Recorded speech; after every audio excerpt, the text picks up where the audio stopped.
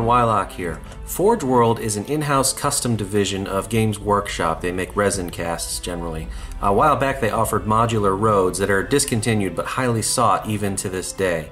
They're out of print now, but I wanted a set of roads, and 50% of what I do on this channel is just reverse engineering pictures that I see anyway. So that's exactly what I did. Now I actually built a whole set of these and didn't really like the result, so I started over completely. But I filmed both. So I'm going to go through both methods. You can pick and choose what you like. Oh, and one big mechanical thing. They slide around on the table a lot, so I tried to solve that, and I think you'll find the solution kind of interesting. So very excited about this one, and let's get to it. The base of these will be chipboard. This is graphics medium chipboard. Highly recommend because it's very thick, sturdy, easy to cut with a utility or crafting knife, and cheap. Link in the description below if you want to buy some through me as an affiliate. No extra cost to you, I just get a small kickback. Free way to support the channel if you like. Anyway, we're going to start by making a straight road segment. So cut this 12 by 12 inch sheet in half. Now you have two rectangles, 6 by 12 inches. Then some 12-inch square cork sheeting. This is available at any crafting store. It's about 4mm thick or something like that. Cut off 4 inches, so you have a rectangle that's 4 by 12 inches. Apply some white PVA glue, like Elmer's, spread it out evenly, and then glue the cork to the chipboard, making sure that it's centered.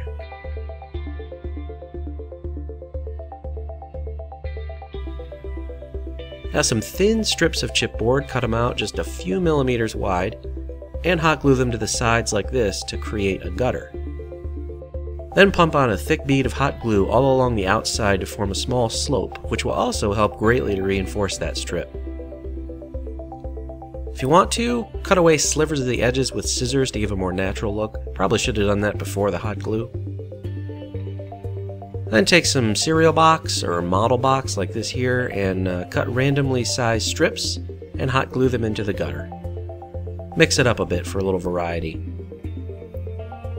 Then cover that outer slope with white glue, spread it with a junk brush to make sure good coverage, and flock with sand. This is Quikrete construction sand, has varying sized aggregate. A 50-pound bag was $4 and is a lifetime supply. Now before we get into painting, let's take a quick look at how to make those segments that have been shelled so they have craters. On the chipboard base, measure that 6 inches somewhere inwards like you see here, and then draw big circles, freehand or with a compass, whatever, so that they hang over the edge. Play around until you get sizes that you like. Then overdraw those onto the cork rectangle and cut out the overlapping section as you see here. Then cut out the chipboard. I did the crater freehand because a ragged edge is good.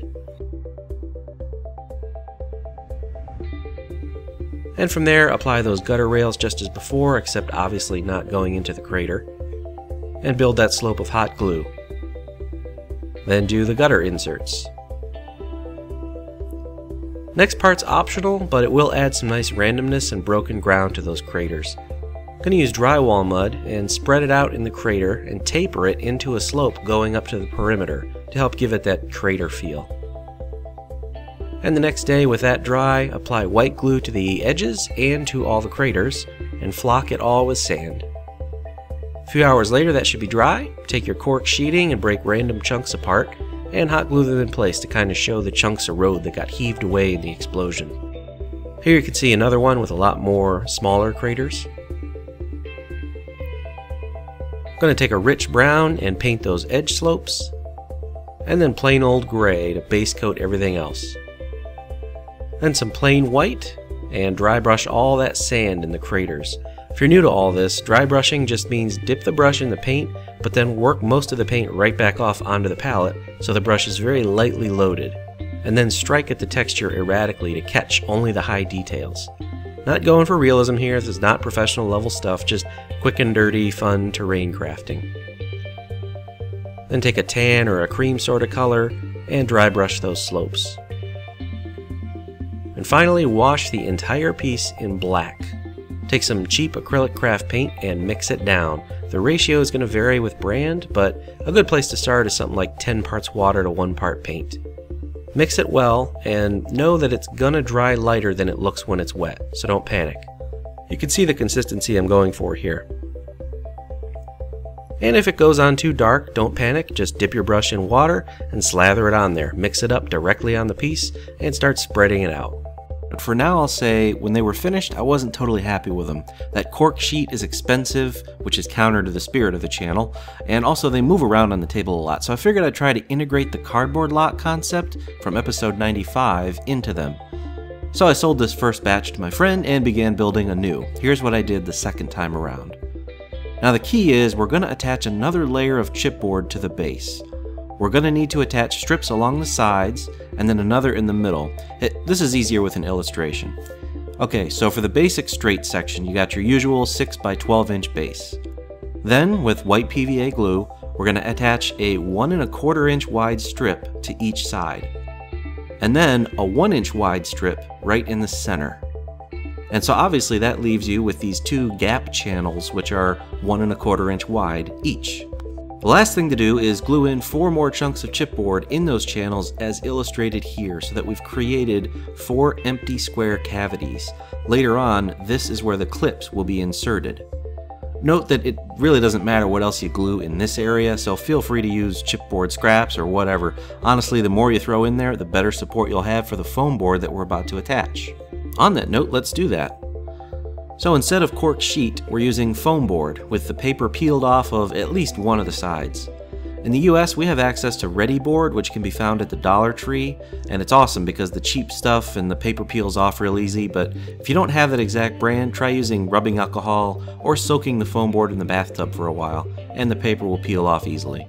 Anyway, after you get the paper off, take some aluminum foil, ball it up, and roll it around to texturize the exposed foam.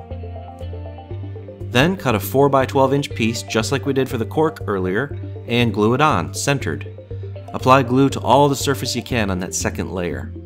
Notice that the foam will only be touching a 1/4 inch strip of those two sides. This is intentional and actually very important, and you can use that fact to help you ensure that it's centered as you're gluing it on, just by eyeballing it, no measurement needed. Here I am attaching a 3-way intersection. By the way, here's how I did 3-way intersections. And here's how I did 90-degree turns. And here I figured I'd just show this is attaching the foam piece for the many small crater piece. Notice I just maximized the amount of material in the second layer so that I have a lot for the foam to grip to, especially this one because it's kind of fragile. And why not? Here I am attaching a 90-degree turn. Notice the amount of glue I'm using. Not too much, not too little. If you use just the right amount and spread it out, the bond is going to be almost instant with chipboard. The material just drinks it up, and within about 60 seconds it's like totally dry, very strong bond. That is not usually the case when you work with white glue, and it's just another reason that I'm always espousing on how much I love chipboard. Oh, and here's an alternative to drywall mud. You can tease hot glue outward from the center of a crater to get that depth and that crater detail. Much faster, easier. Quality of the results are arguable. Your mileage may vary. For the painting, same deal, except I didn't bother with that brown on the edges, just solid gray for the whole thing, dry brush with white, and wash with a very thinned out black. Now once they're totally dry and done, you may notice they have a bit of an upward curve, warped due to that glue and paint, and here's how to fix that.